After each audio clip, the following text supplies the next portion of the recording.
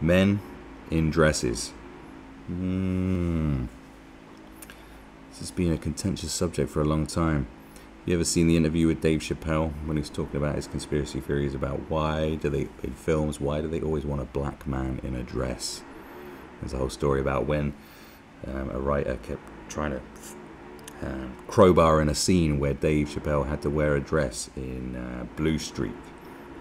He was like, no, I don't see why you want me to wear a dress.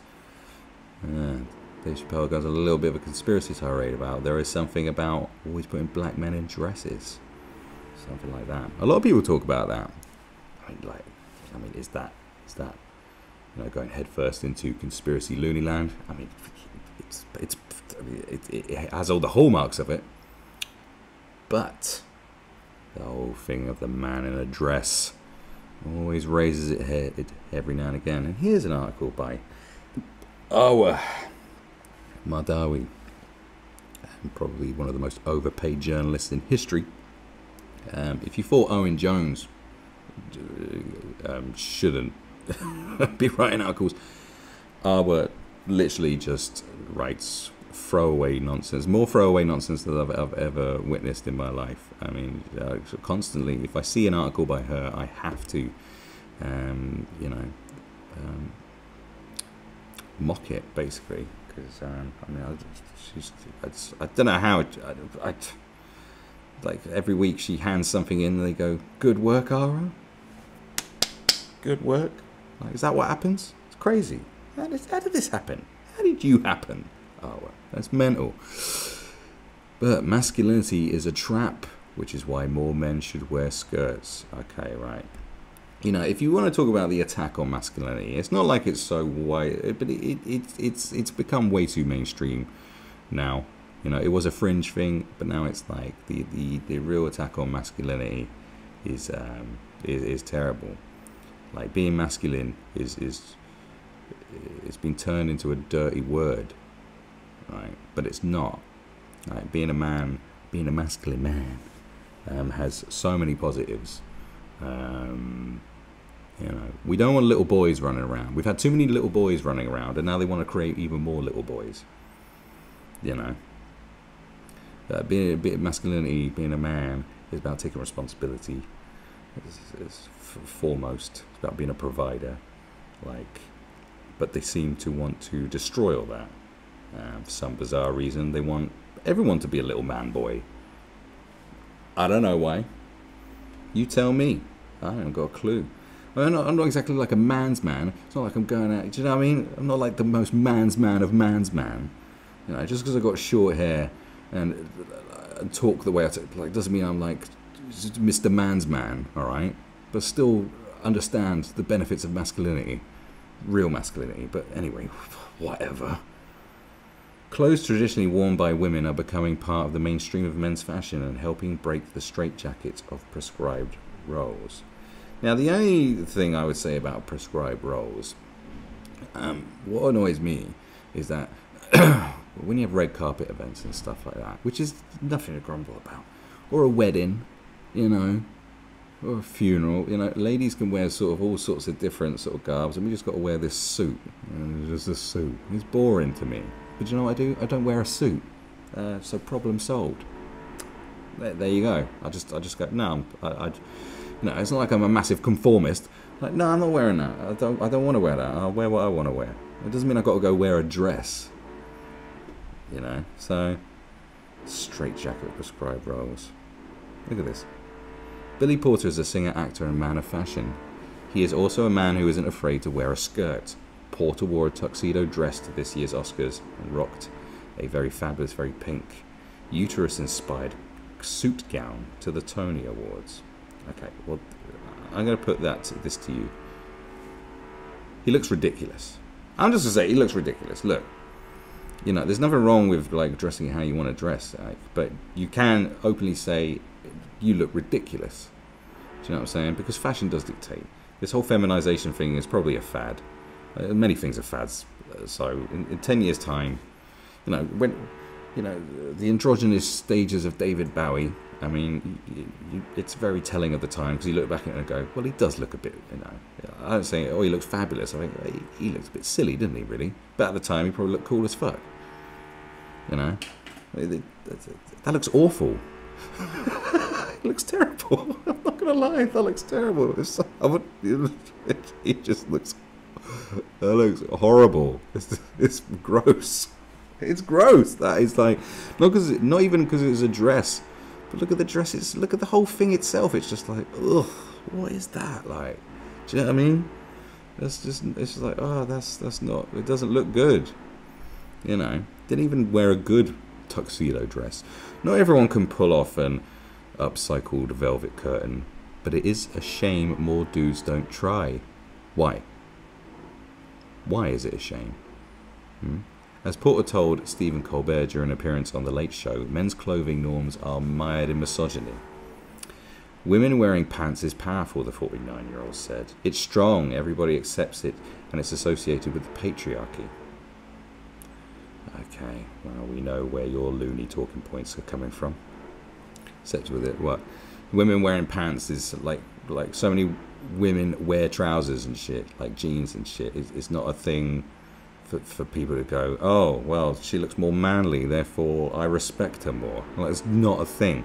Do you know why most men like girls in jeans and leggings or whatever? It's because their asses look good, you know? So I hate to break it to you, it's just a very simple system going, good. However, the minute a man puts on a dress, it's disgusting. So what are you saying? Men are strong, women are disgusting. I'm not doing that anymore. If I feel like wearing a dress, I'm going to wear one. No, that's not. You see, your point of view and everything that's inside your brain dictates how you see that. That's your reason. You're like, the minute a man puts on a dress, it's disgusting. So what you're saying, men are strong, women are disgusting. Talk about jumping to a whole load of conclusions with your triggered brain. Like, all right, you need to chill out. Do you know what? Because men look stupid in dresses. All right? How about that? You look stupid in a dress. Dresses were designed for women. Right? Long ago, they made stuff to suit people. Do you understand what I'm saying? That looks good on her.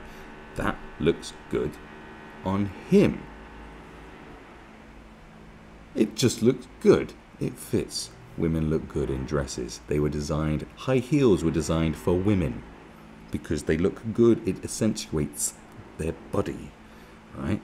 Do you want me to explain how this... I'm no expert on the history of fashion trends, but I do understand how it works and why it looks good.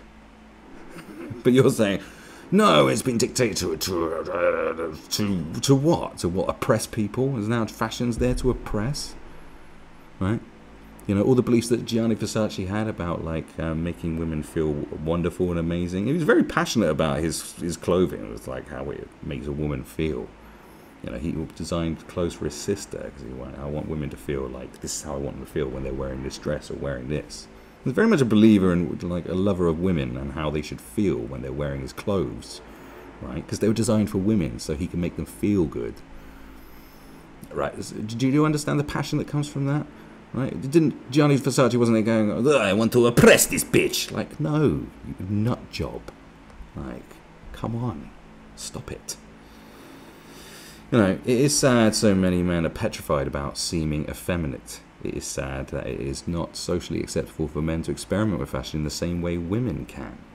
But it's not necessarily socially acceptable for women to experiment with certain fashions. If you look stupid, if you think someone looks stupid, like, have you seen Lena Dunham when she's wearing that fucking suit? She looks like an idiot.